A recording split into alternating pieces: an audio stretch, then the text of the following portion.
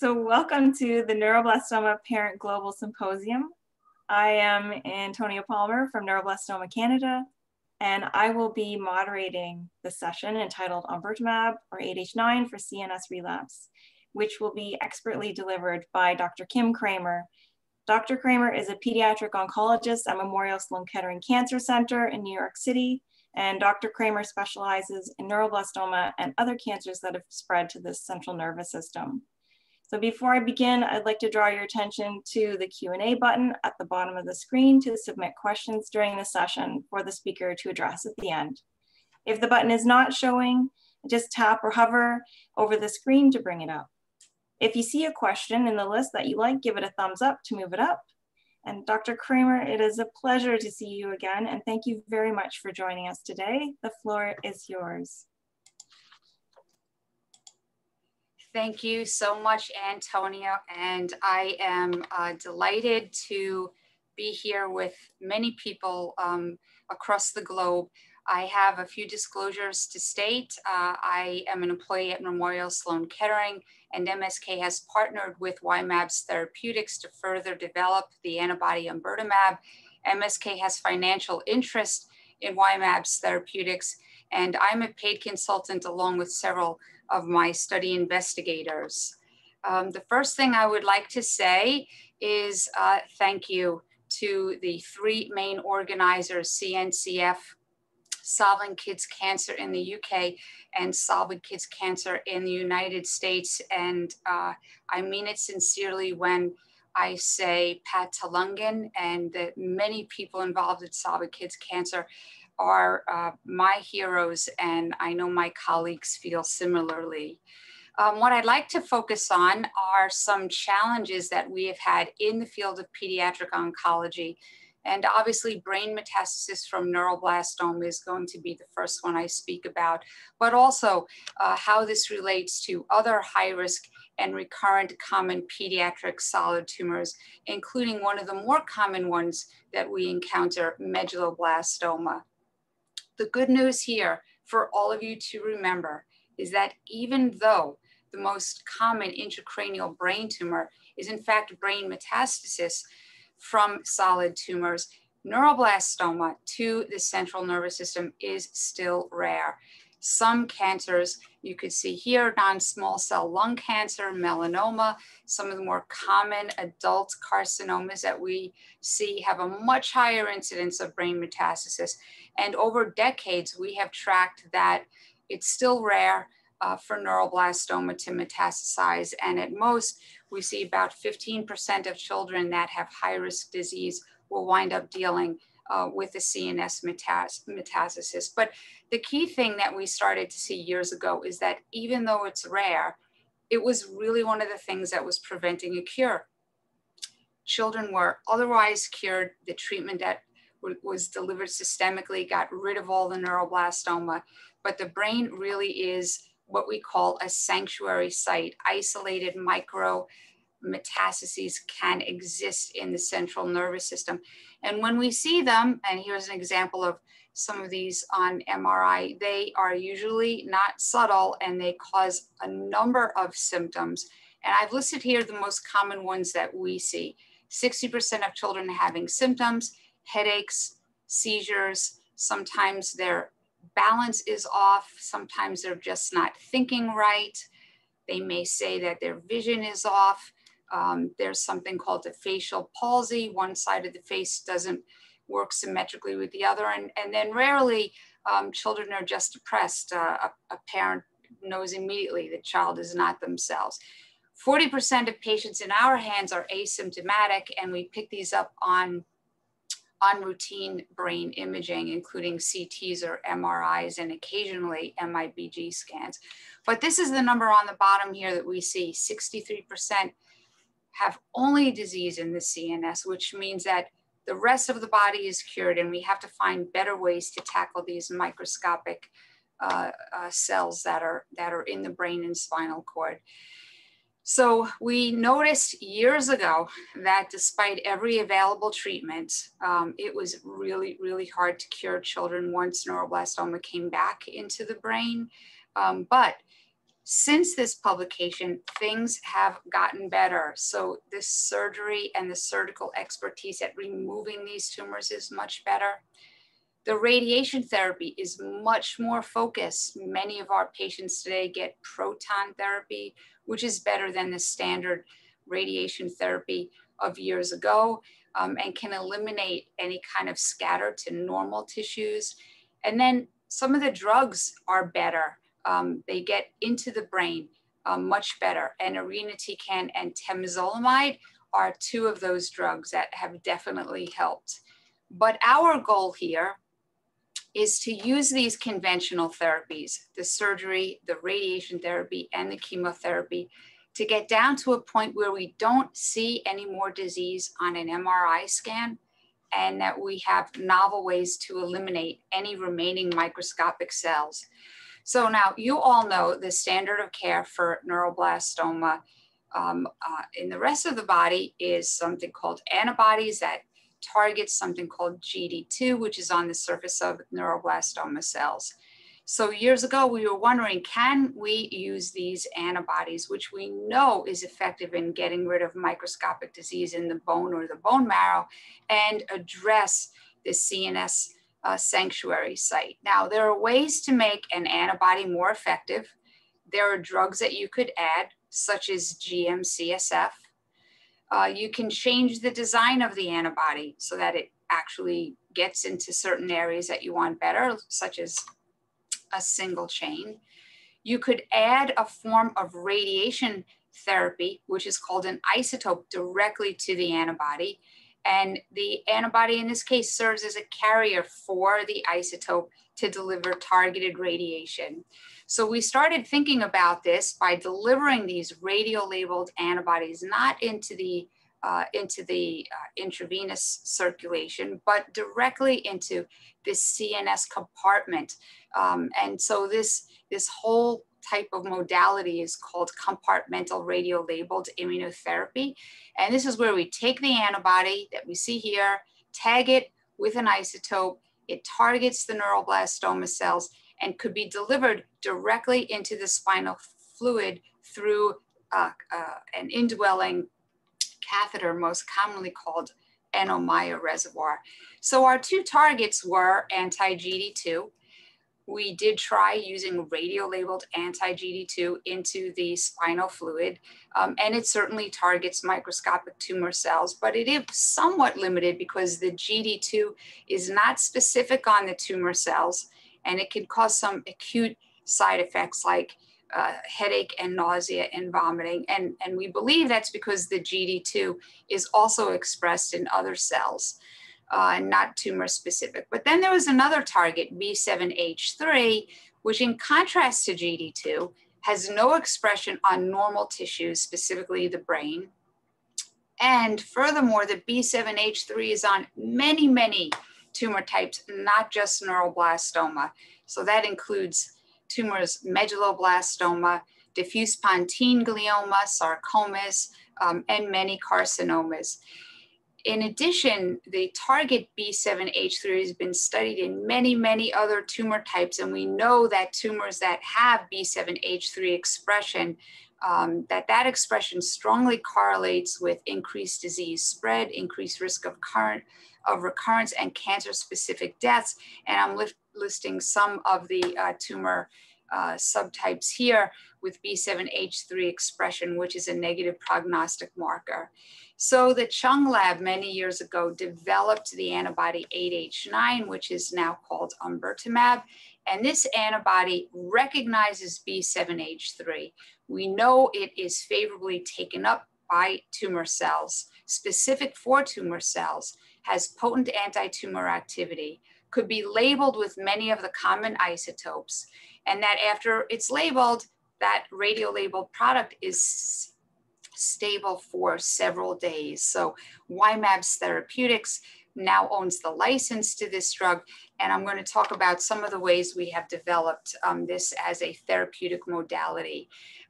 In our hands at MSK, patients that had any B7H3 recurrent CNS tumor was eligible for this radio-labeled antibody delivered into the CSF, providing we had adequate blood counts, adequate organ function like liver and kidney function, and providing that we knew that the spinal fluid flow was normal.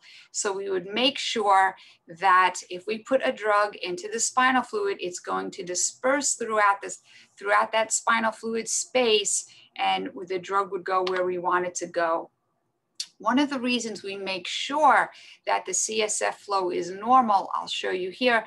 This is the brain and the spinal cord. If we give a drug here, we want it to circulate throughout the whole brain and spinal cord. So this would be a typical example of a spinal fluid flow study that is done by our nuclear medicine colleagues to show that this system is working. Here you see this is a child where there is an obstruction right at the level of the ventricle there. And if we put a drug in here, as shown by the CSF flow study, the drug is not going up and down where we want it to go. And that could potentially cause more toxicity, but worse, it's not going where we want it to go, which is to seek out any microscopic cells in that spinal fluid. Now, if the whole system works and the spinal fluid is adequate, we routinely give the radio-labeled Omburtamab right at the bedside. Patients are awake. Our nurse practitioners here have delivered hundreds of injections for children who are awake right at the bedside. And we have our nuclear medicine team handling these injections with us. Last fall, we presented our results using compartmental radioimmunotherapy with I-131 labeled Omburtamab for 177 patients that have brain tumors, and that includes 512 injections.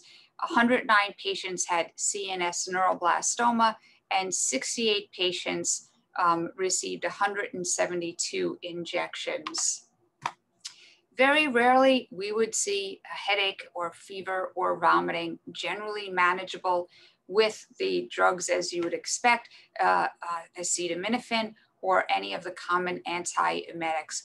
The most common thing we see is that as the drug is cleared through the systemic circulation, some of the blood counts can go down. But we've managed to still treat and give growth factors, things like GCSF, end plate for platelets, or transfusions just to get the counts back up there. But we did show and publish that the dose delivered to the spinal fluid is much higher than the dose delivered to the blood, which is really what we want. We also presented at the PSYOP conference. This is our historical control experience, and this is the 107 out of the 109 patients that received therapy injections, tracking out as long as 15 years, showing that many of these patients can be cured. In addition to neuroblastoma, many patients had medulloblastoma or recurrent ependymoma, and there are some rare tumors.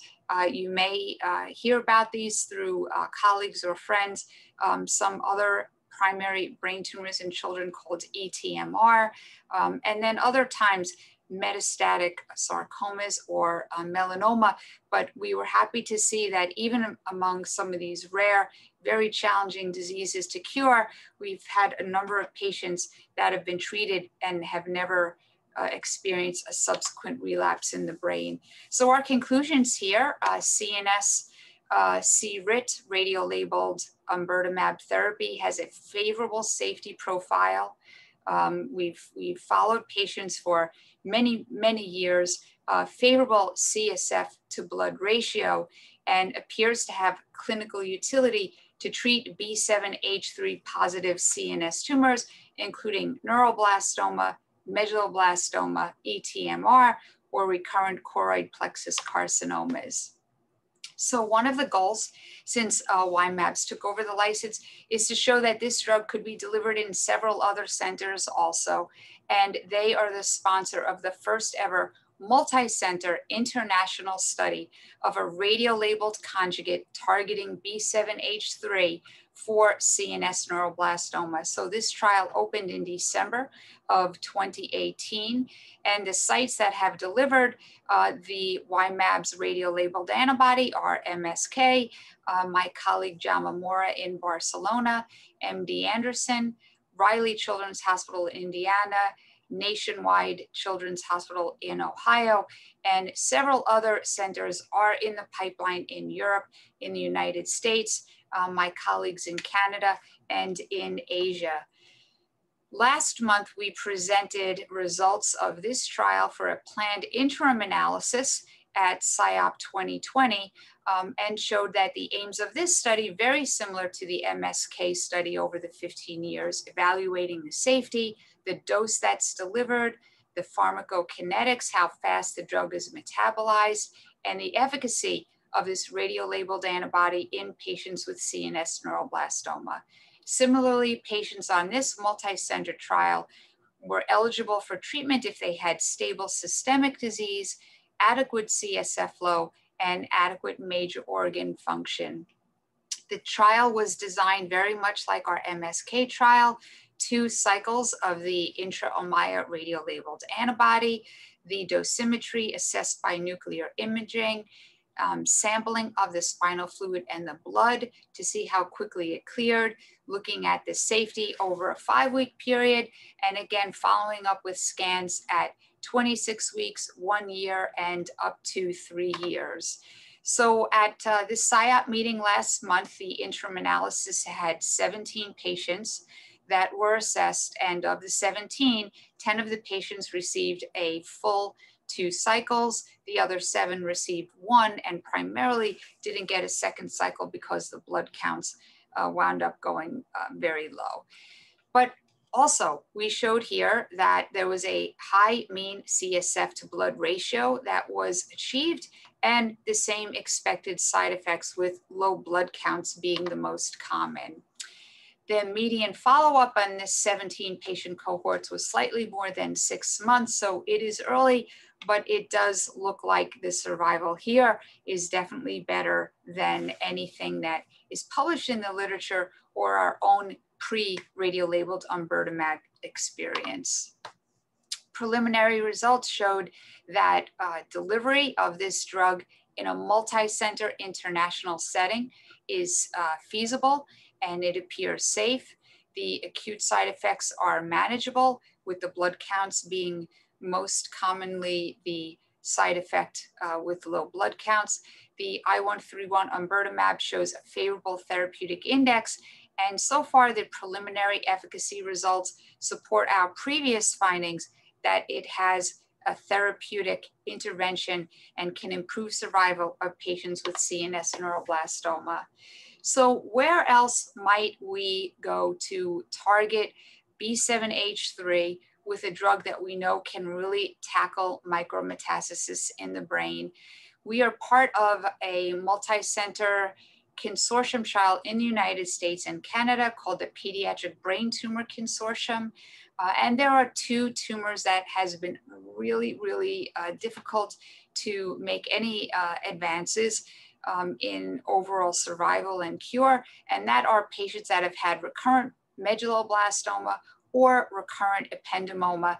So the PBTC is now undertaking a multi-center trial to use the same drug by the same route, addressing these tumor cells, which we know are B7H3 positive. So for patients that have recurrent ependymoma, they'll get the standard irinotecan, temozolomide, and bevacizumab chemotherapy, as has been done for years on the Children's Oncology group. And if things are stable, they can receive 8H9 and will resume the standard chemotherapy and hope that an improved survival could be met. For patients with ependymoma, ideally they would have surgery, possible re-irradiation, and then the radio-labeled antibody followed by disease surveillance. Another goal is to see if there's an isotope that's better than I-131. And in this regard, Y-mAbs is developing something called the lutetium DTPA Omburtamab.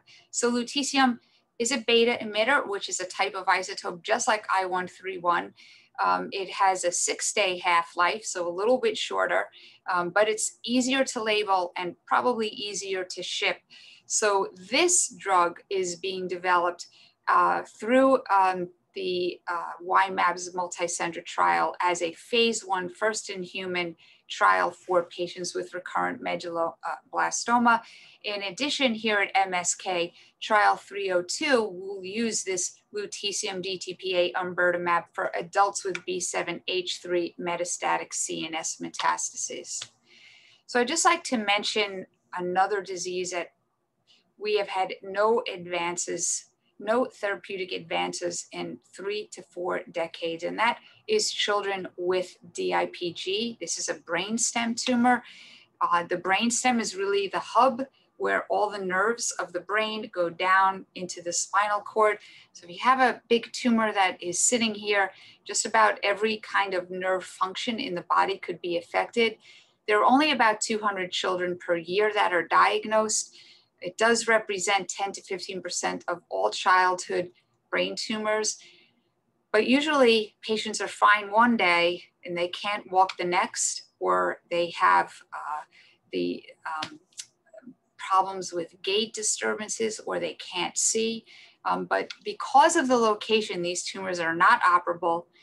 Radiation therapy has been given for decades, but this is a uniformly poor cure rate, and 90% of children tend to die within a year of diagnosis.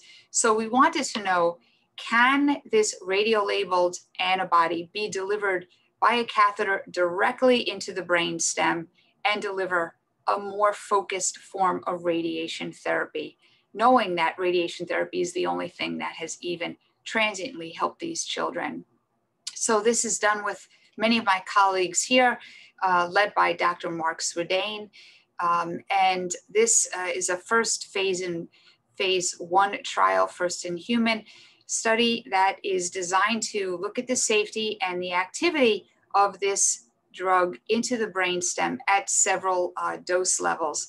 The results from the first dose levels were published, and we are encouraged. The antibodies delivered here by Dr. Swedane directly into, this is the brainstem, and you can see the activity in serial scans over 1 week, where the activity sits right where we want it to in the brainstem. So far it appears that it's safe. The tumor is taking up the antibody that we want. The overall survival is analysis. We are trying to determine the optimal dosing and scheduling, but the ultimate question is, can this be the first agent to improve survival for patients with DIPG? So our lessons learned so far: compartmental radioimmune therapy can be successfully incorporated into treatment strategies for challenging pediatric malignancies. I've shown you that our experience over many years by the intraventricular route into the spinal fluid for metastatic CNS tumors like neuroblastoma, and for primary CNS tumors, including medulloblastoma. And number 2, the intratumoral administration by convection-enhanced delivery for diffuse intrinsic pontine glioma can also offer another therapeutic advantage for patients with DIPG. So I have to show you how many people have been involved in these trials over the many, many years, and that includes my colleagues in pediatrics, neurology, neurosurgery, pathology, the radiology department, our radiation safety team, radiation oncology, and the many research study assistants. And to give you an idea of how many people have been really hands-on involved in participating in these studies, this is the Chung Lab. Many people in the Chung Lab, and many people who've branched out from the Chung Lab and have gone on to other centers, which are now part of our multi-center international studies. This is Dr. Lewis's lab. He is responsible for making sure that the radio labeling, taking that isotope and putting it onto the antibody, is done successfully, and runs all of the quality controls to make sure that the final drug is exactly what we want it to be. This is Jing, who many times came in at 4 in the morning to start the radio labeling process, since it takes many, many hours so that the team could deliver the drug to our young patients by the early afternoon. Very dedicated people. Our nuclear medicine team that shows that the drug is going to where we want it to go and telling us that the dose to the spinal fluid is much higher than the blood. Dr. Walden and the radiation oncology team, our research study assistants, Dr. Swedane, our neurosurgeon, and our nurse practitioners, mostly Maria Donzelli and Ursula Tomlinson, who have delivered the bulk of these hundreds of injections we have given over the many, many years. I'd also like to acknowledge our YMABS team, who is really sponsoring these studies on a multi-center international level, which was something that as a single institution, we were never able to do. So their efforts and their determination to make sure this is available worldwide have really been tremendous. But mostly our inspiration is from our parent body. This is little Katie Hoke, who I met in the late 90s when I was a fellow. And Katie was one of the first patients that I had ever met that had neuroblastoma. And this is her mom, Gina, who raises money decades later, even after Katie has passed, to make sure that children have better treatment today, better treatments that were not available for Katie many years ago. This is also to acknowledge so many people who are involved in philanthropic organizations that have raised money to support this research at the grassroots level. And I hope you know that we appreciate every ounce of your efforts. It's hard to put into words how moved we are by the decades of support that you have shown us and that you've continued to show us. And we hope to provide better treatments for all of these innocent children. And with that, I'll turn it over to my good friend for years, my Canadian colleague, Antonia, and happy to answer any questions. Thank you so much, Dr. Kramer. We have quite a few questions that are coming through in the Q&A. One question that I would like to ask is, you had mentioned that some MIBG scans are able to detect disease in the CNS. Do you think that a brain MRI should become a standard scan for high-risk neuroblastoma? You know, it's a great question.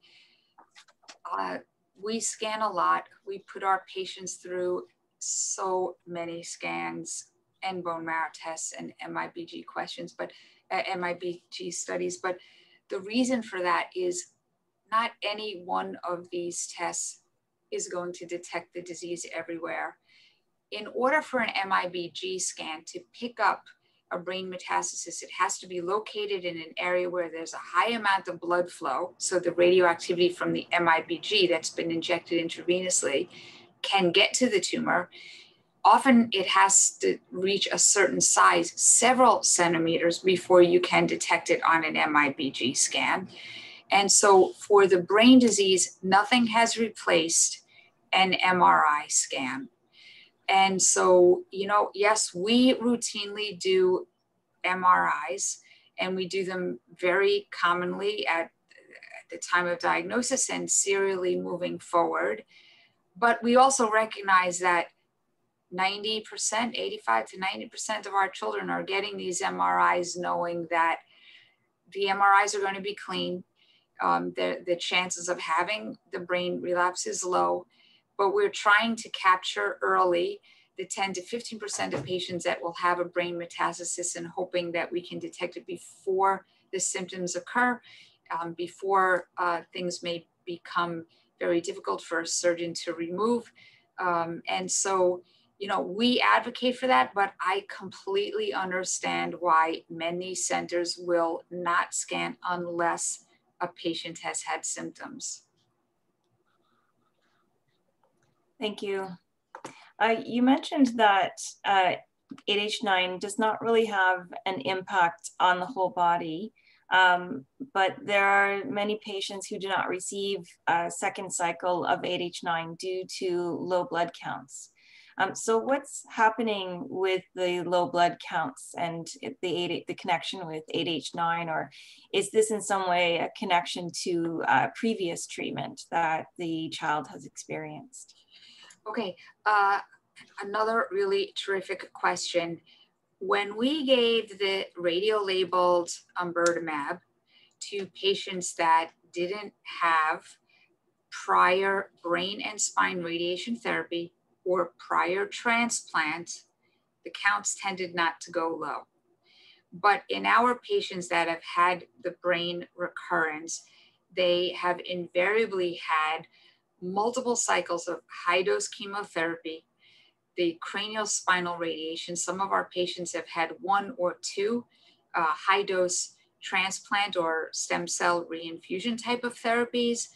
And so their bone marrow is really weak. So while the B7H3 isn't there specifically in the bone marrow, as the drug is cleared and as the isotope is cleared through the system, the I131 has some non-specific reactivity on the bone marrow, and the side effects from any kind of radiation therapy or really any kind of isotope can be lowering of the blood counts.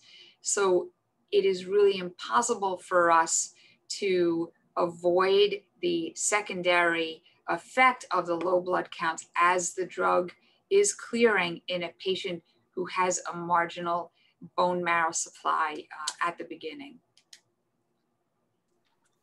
As a follow-on to that question, if low blood counts is an obstacle for patients to receive the second dose of 8H9, is there a role for stem cell rescue for these patients?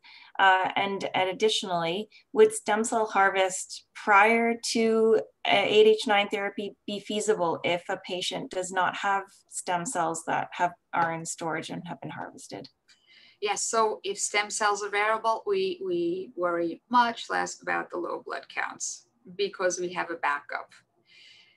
When we looked at patients that had 1 cycle versus 2 cycles of the antibody, we still have a ton of children that have been cured after 1 cycle. So unless we see something on a scan where we really think additional therapy is needed and we need to use up those precious bone marrow cells, those precious stem cells which are available, then we try not to because those are a limited quantity, and we know that many of these children can be cured even after 1 cycle. So we try not to use up that resource. Is there a typical window of occurrence for a CNS relapse after frontline therapy?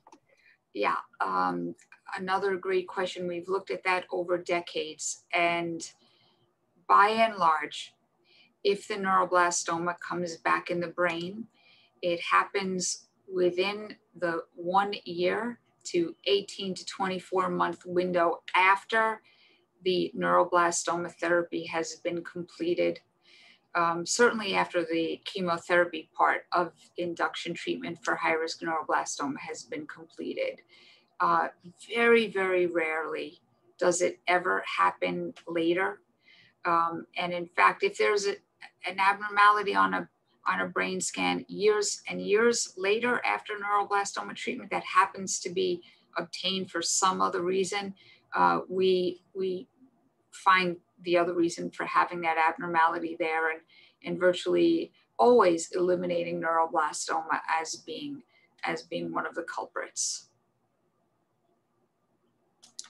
And if a patient is receiving regular brain MRIs post high-risk treatment as part of their aftercare, is there a time frame that you recommend when you can stop doing the brain MRIs?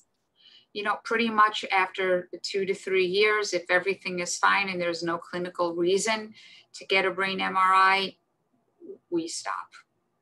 Now, sometimes patients have the brain MRI for other reasons. They had skull radiation, or our endocrinologists are making sure that there's nothing there that explains growth hormone if there happens to be low, or there are a whole host of other reasons why a child may have an MRI, but generally it's not because we're expecting that the risk of neuroblastoma in the brain is there.